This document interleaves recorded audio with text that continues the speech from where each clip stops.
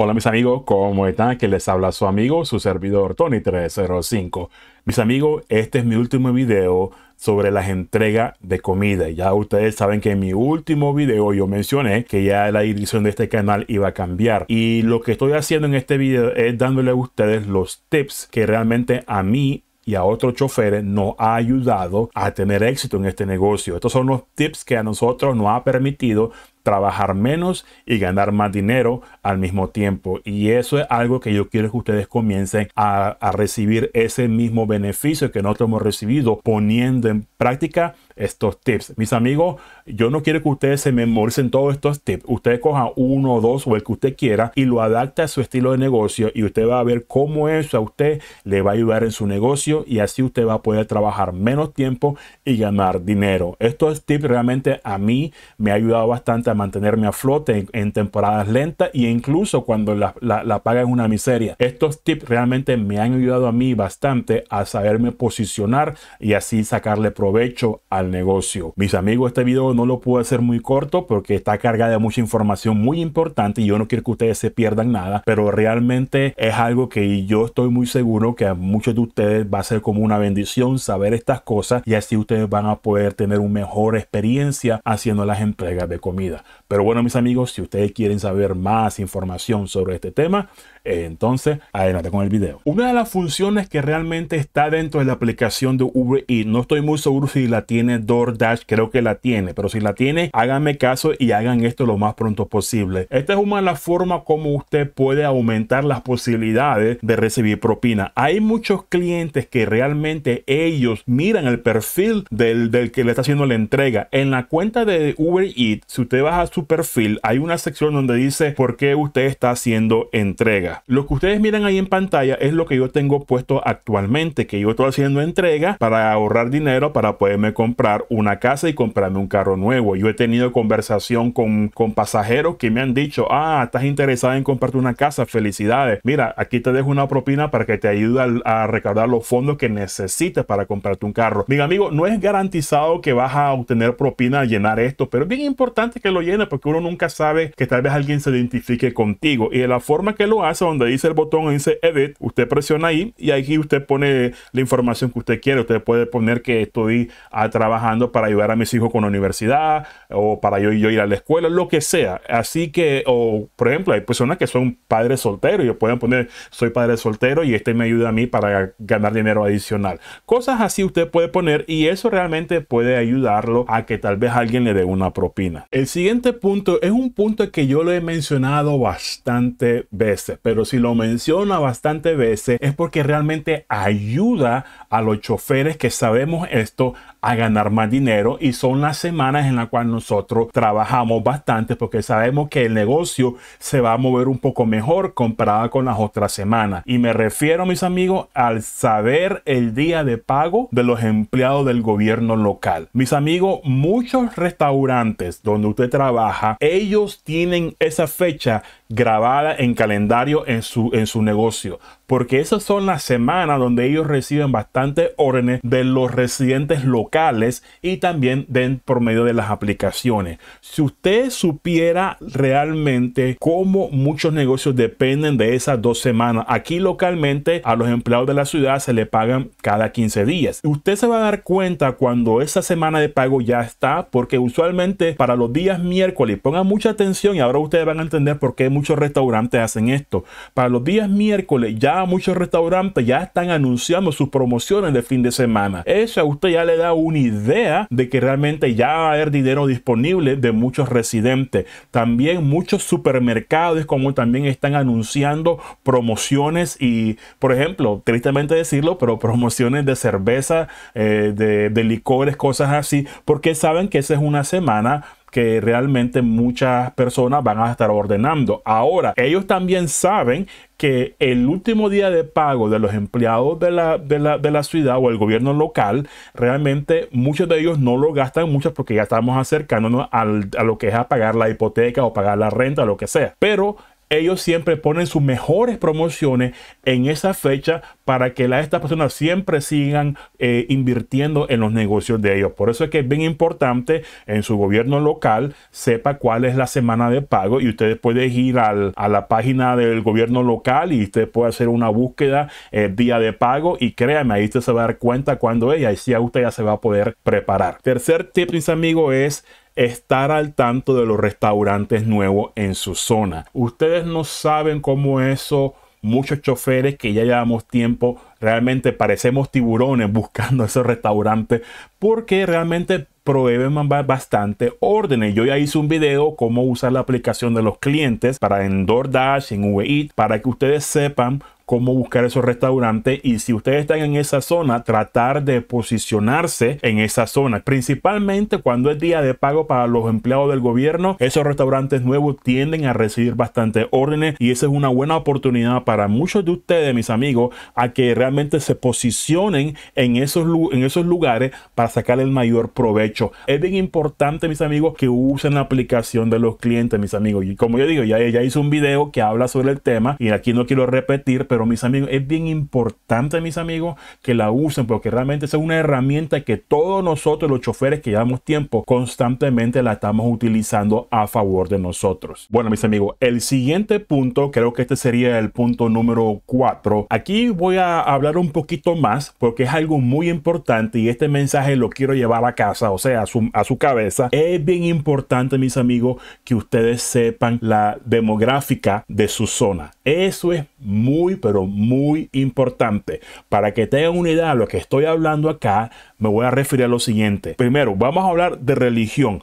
Aquí hay ciertos vecindarios que son judíos. Hay ciertos días de la semana que ellos no ordenan. Por ejemplo, los sábados, cuando ellos van a sus servicios religiosos, estamos hablando desde las 9 de la mañana hasta las 6 de la tarde. En zona judía realmente no se mira mucha actividad de orden, porque ellos están con sus actividades de su religión. En el mismo tema religión, si hablamos en la comunidad hispana, muchos saben que en vecindario hispano hay muchas personas que son adventistas, otros que son testigos de Jehová, que ellos van a la iglesia los días sábados, y los que no son de esa religión adventista o testigos de Jehová van los domingos. ¿Qué significa? Muy importante, ustedes me imagino que ya lo están comenzando a notar, lo que no sabían, ahora ya entienden por qué esto pasa. En los vecindarios hispanos, bien importante que el día sábado, cuando muchas andan en su iglesia, el negocio en los vecindarios hispanos es tempranito en la mañana, de 6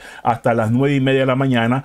Hay un movimiento fuerte de desayuno, pero después ahí se seca drásticamente. Siempre van a haber orden, pero van a haber más choferes que órdenes, por eso es que uno no mira muchas cosas. No se olviden que los hispanos los días sábados, ellos siempre están, o algunos están en la iglesia, o otros andan lavando ropa, otros andan haciendo las compras de la comida. Los domingos pasa prácticamente lo mismo.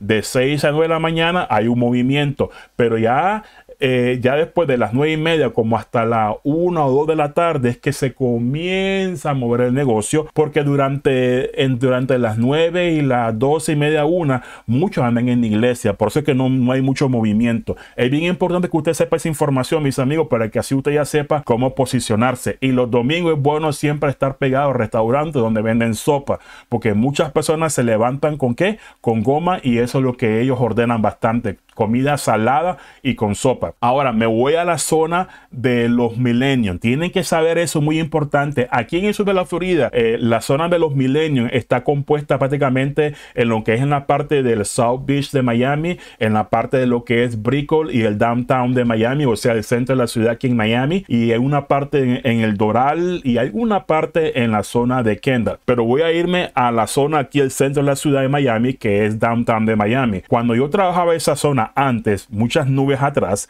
realmente, y casualmente eso mismo está pasando, eso no ha cambiado. Muchos millennials, escúchame muy bien, muchos millennials, los días viernes en la tardecita, el negocio un poquito lento, entre las 3 de la tarde como hasta las 7, 8 de la noche. Y el motivo es porque muchos millennials, después que salen del trabajo, van a lo que le llaman happy hour, a la fiesta de celebración, porque ya entró el fin de semana. Por eso es que no están en su casa temprano. Pero ya después de las 7:30, 8 en adelante, ellos comienzan a ordenar. En esos lugares, como en el downtown de Miami, hay bastantes edificios de condominio. En esos lugares, ahí, muchos de los clientes ordenan comida salada, como hamburguesas de Five Guys, como alitas de Hooters, también ordenan de diferentes lugares donde la comida es salada, pizza, todas esas cosas. Y una cosa que para los que no saben esto, muchas veces cuando usted va los viernes a dejar comida a estos edificios elegantes en el centro de la ciudad, cuando le abren la puerta, lo que sale es una peste a marihuana. Y muchos de ustedes, que yo sé que lo han hecho, ya han experimentado eso. Es porque muchos de ellos lo usan como recreativamente los días viernes. Los sábados, con los millennials en esa misma zona, el desayuno es bueno, pero ya después del mediodía todo se pone lento, porque muchos millennials se van afuera a comer con sus amigos, o se van a la playa, o se van a hacer cosas así. Así que el negocio en esos lugares de los millennials realmente fluctúa bastante y es más de noche. Ahora, lo que usted tiene que hacer es irse a los vecindarios opuestos a los millennials, en la cual son vecindarios de familiares. Ahí el negocio de comida siempre va a estar un poco movido, y eso es lo que yo hago. Por eso es que yo me voy a las zonas residenciales de la clase media, porque siempre durante el fin de semana muchos de ellos no salen afuera a lavar ropa, porque lavan ropa desde su casa, y muchos más bien están descansando y buscando que alguien les sirva la comida. Por eso es de que esas zonas son siempre rentables, y la única forma que usted sabe eso es, mis amigos, dándole tiempo, poniéndole atención a su vecindario. Y créanme, mis amigos, que eso ayuda bastante. Esto es uno de los secretos de muchos choferes que sabemos, y le sacamos el provecho a esto bastante. Y este tema de saber tu zona, yo le he hablado muchas veces, y si yo lo repito es porque realmente funciona, y a muchos choferes les está funcionando. Y mis amigos, antes de comenzar, por favor denle un like a este video si ustedes están encontrando valor con la información que estoy realmente compartiendo, y también compártela con sus amistades. Déjenle saber que este es el último video de su amigo Tony 305 haciendo videos sobre la entrega de comida. Pero bueno, mis amigos, vamos con el punto número 5, o el tip número 5: pegarse a los restaurantes McDonald's, Taco Bell, Popeye, Kentucky Fried Chicken, que son rápidos. Mis amigos, les voy a decir un secreto que muchos choferes que sabemos esta industria le hemos sacado de provecho, y algunos todavía le siguen sacando provecho. Miren, mis amigos, yo les voy a decir que casi el 60% de mis ingresos que yo he ganado haciendo entrega de comida han sido de estos restaurantes, pero no han sido los restaurantes que son una porquería en estar esperando. Uno aprende, si cuando ya tú tienes tus restaurantes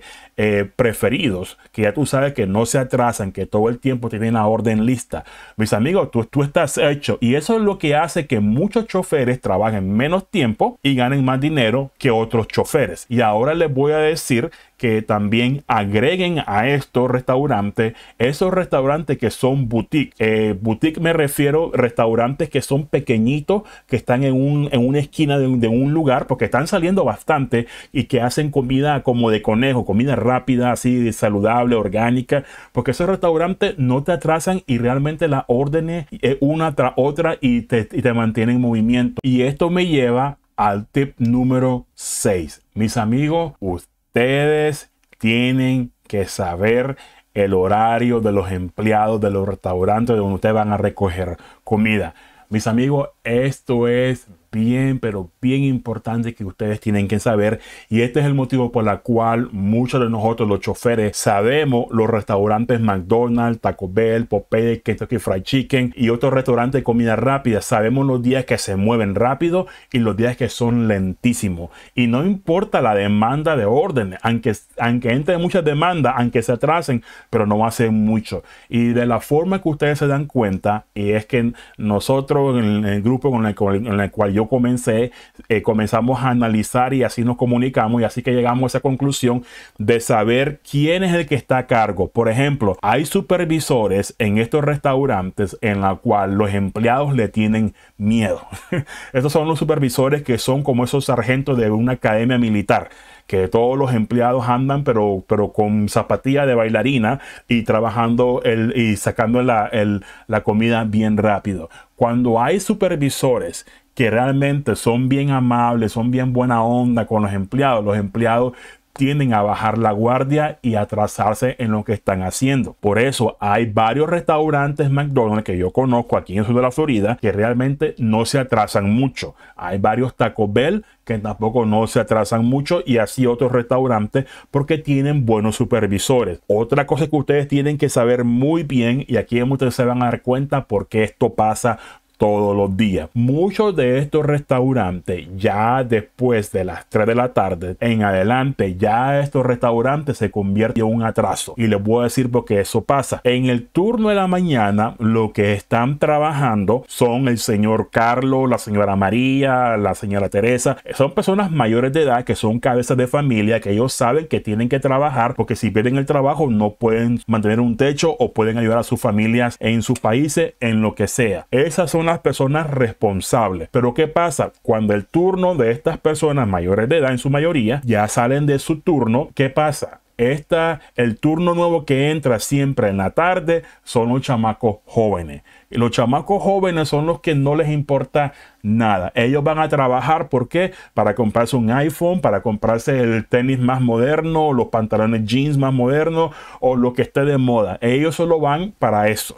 Y ese es el motivo por el cual a muchos de ellos no les importa perder trabajo. Como son jóvenes, saben que pueden irse a otro lugar a conseguir trabajo y lo consiguen rápido. Y principalmente ahora con la pandemia, que muchos restaurantes están cortos de empleados. Por eso es que es bien importante que ustedes sepan eso ahora en adelante, que ya después de las 3 en adelante, la calidad en la entrega de comida de esos restaurantes se va al pico, porque los empleados que están llegando son chamacos jóvenes que no les importan. Y si el supervisor es joven como ellos y se conocen y solo están relajando, ya ustedes saben lo que va a pasar. Y cuando tú les caes mal a uno de estos chamacos jóvenes, te van a hacer la vida de cuadrito. No, nunca te van a tener la orden a tiempo. Se lo digo porque a muchos choferes le ha pasado. Mis amigos, realmente esta información que yo le estoy dando a ustedes es oro, porque es el motivo por el cual muchos choferes me han preguntado: Tony, ¿por qué a tal hora muchos están aquí y después de esta hora se van para otro restaurante? Ahora, muchas de estas personas que trabajan en el turno de día, la mayoría son personas mayores de edad. Estas personas lo que hacen es que se van a su segundo trabajo, y algunos tienen trabajo en otro restaurante. Estos se van a los restaurantes de comida pesada, como Red Lobster, como restaurantes italianos, restaurantes griegos, diferentes restaurantes donde la comida es pesada.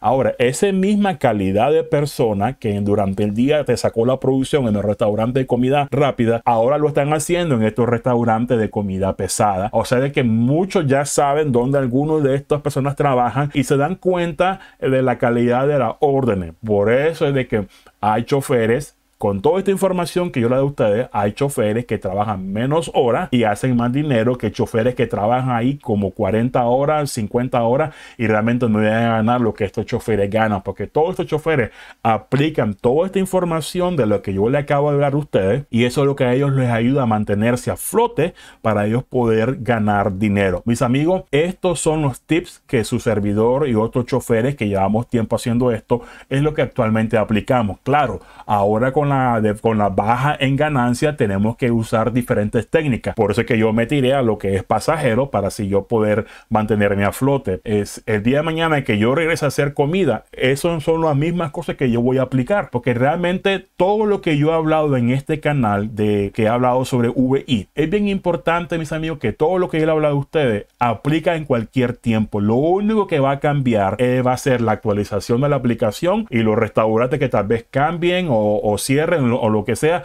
y el tipo de pago que van a estar disponibles en ese tiempo. Mis amigos, gracias por el apoyo, y realmente este video me ha costado hacerlo mucho, porque realmente algo que me llega muy personal a mí. En el futuro se lo voy a contar, pero realmente esto ha sido duro hacer este video, porque realmente ya sé que este es mi último video de haciendo las entregas de comida. Para que mis amigos que no me van a ver más, les agradezco mucho, que Dios me los bendiga y mucho éxito en lo que ustedes hacen. Y en mis amigos que van a seguir conmigo apoyando este canal, realmente les doy muchas gracias, y yo quiero que se preparen, porque tengo más información, más bendiciones para ustedes con la información que yo les voy a presentar, y yo sé que muchos de ustedes se van a poder beneficiar de esto. Bueno, mis amigos, que Dios me los bendiga y nos miramos hasta en el siguiente video.